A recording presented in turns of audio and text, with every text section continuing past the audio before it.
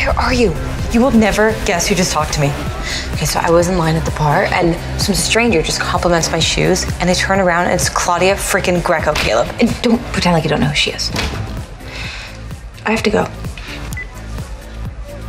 Melissa? Hello, Hannah. What are you doing here? I live here. Well, not in this bathroom, but nearby. No, this event. Fashion Week. Did you change careers? I came with a friend who ditched me because I've spent the entire night sobbing into my phone. Is that drink yours or mine? Yours.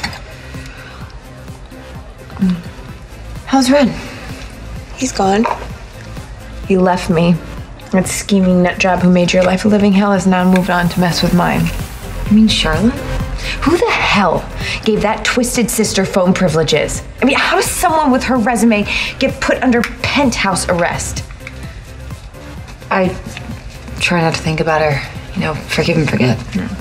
A leopard doesn't change its spots. Wait, did she call you? No, she called Ren. And clearly she shared information with him because he's been looking at me for the last week like I should be the one locked up. And is that because of Bethany Young? If she's willing to tell him, who else is she gonna tell? You know, we all have a past, Hannah. Aren't you curious what she plans to use against you?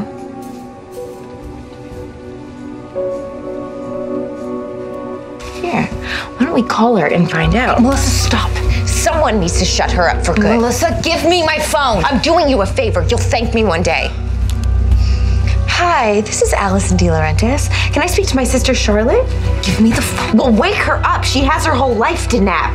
Tell her Hannah wants to say hi. Melissa, stop. No, I don't want to speak to her doctor. I want to speak to my bloody sister. Put Charlotte on. I don't want to hear her voice. Well, you have a funny way of forgiving, Hannah.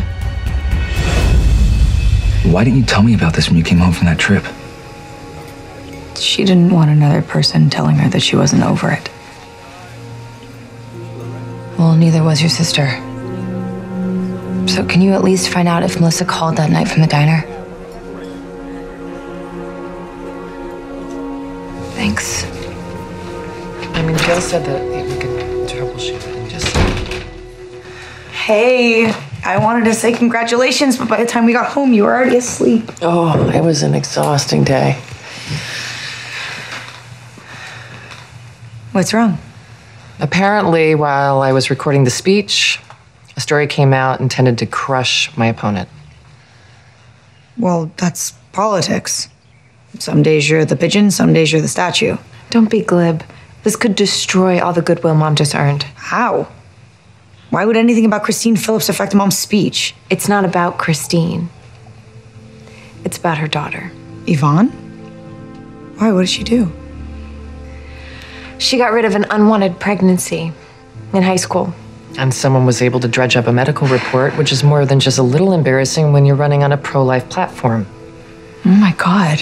Yeah, it gets worse. The Phillips camp believes the leak came out of our office. There's a full-on investigation underway. Any idea who would have put that out there?